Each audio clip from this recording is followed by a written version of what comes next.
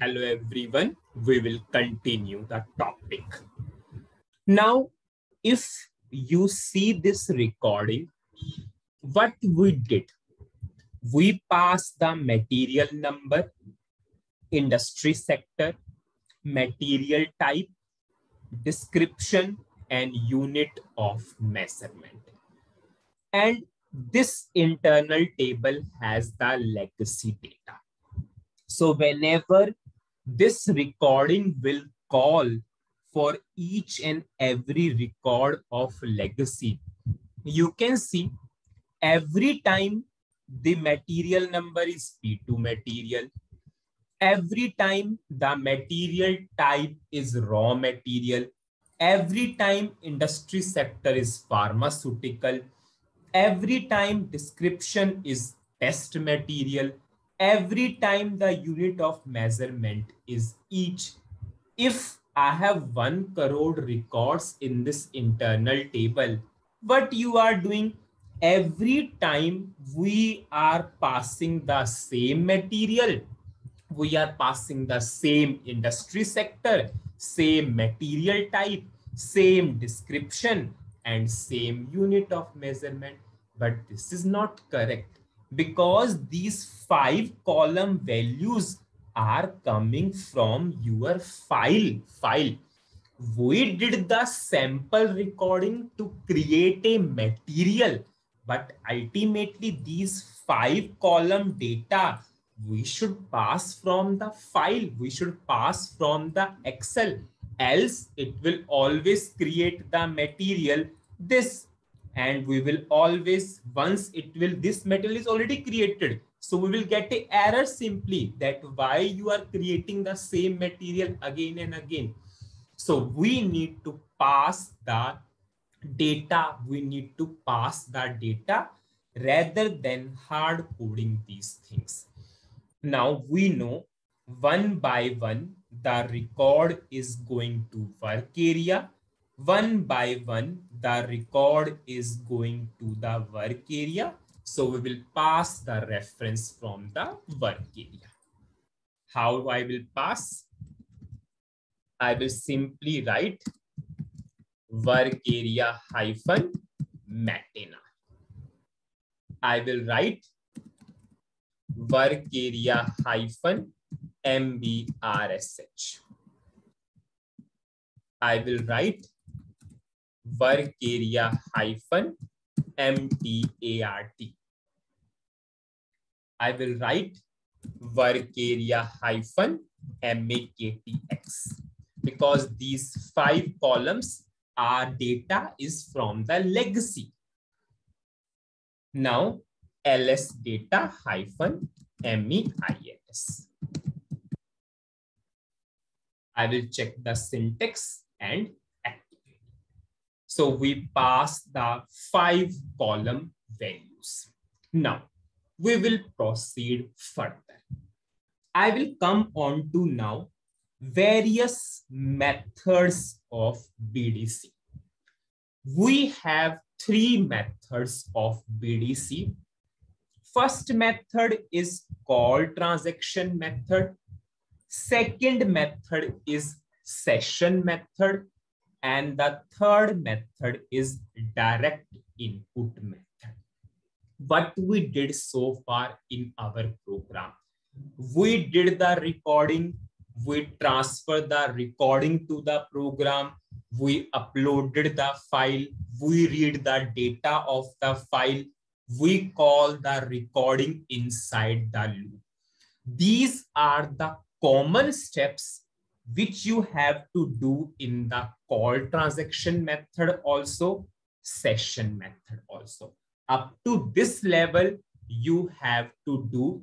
After that, you have to go for either call transaction method to upload the data or the session method to upload the data.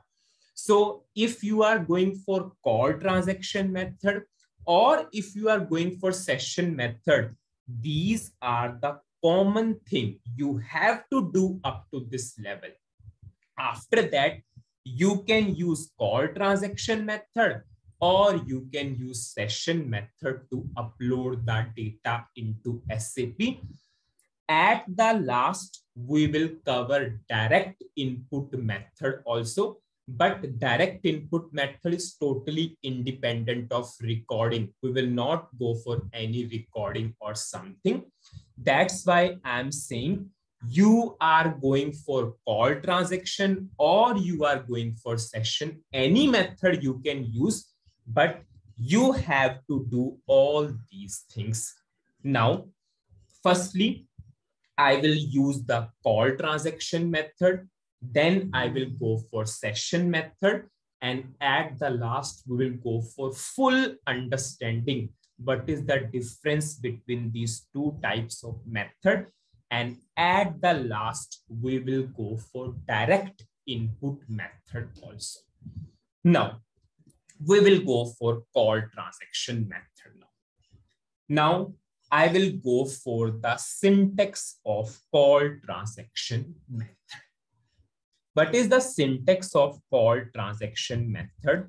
Call transaction. You are calling the call transaction method inside the loop because we have to call MM01 transaction for each and every record. We want to create the material. So what is our transaction code? Call transaction. What is our transaction code? MM01. Now, after that, I will write using. Now, I will write using LT underscore BDC data. Now the question comes, what is this LT underscore BDC data and why you are writing in using? This is the most important understanding and maximum people will do the mistake here. Now we will see. Suppose first legacy record is going to work area. If from the internal table, we are passing to work area. Control will go into this first subroutine. And in the first subroutine, you are appending the data to which internal table? LT underscore BDC data. After that, control will go to second subroutine. You are appending the data to which internal table? Same internal table, LT underscore BDC data. Again, thus BDC field will call. You are appending the data to which internal table? LT BDC data. It means whenever this all subroutines will call, whenever this all perform will call, ultimately we are appending the data to which internal table? LT underscore BDC data.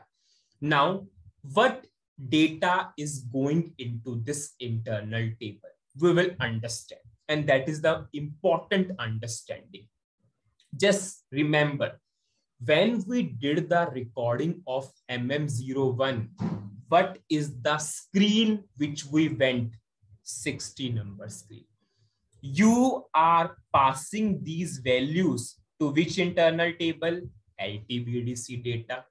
After that, what you did? You simply put the cursor, you pass the material value, you pass the material number, industry sector, material type.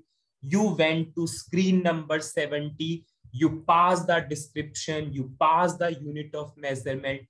Ultimately, you are passing all those things to which internal table? LT underscore BDC data. It means in this internal table, each and every step of the recording is going. We went for a screen, we passed the material number, we passed the industry sector. Everything we are passing to which internal table? LT underscore BDC data. So in this internal table, we have all recording steps are going. That's why we are using this internal table. Maximum people will simply cram the thing and they will use this internal table. This internal table has your legacy data. We are calling that transaction MM01 and we want to perform the steps. We want to perform the steps for each and every material, and which internal table all recording steps we are appending in this particular internal table. Now, rest part of this method we will continue in the next video. Thank you.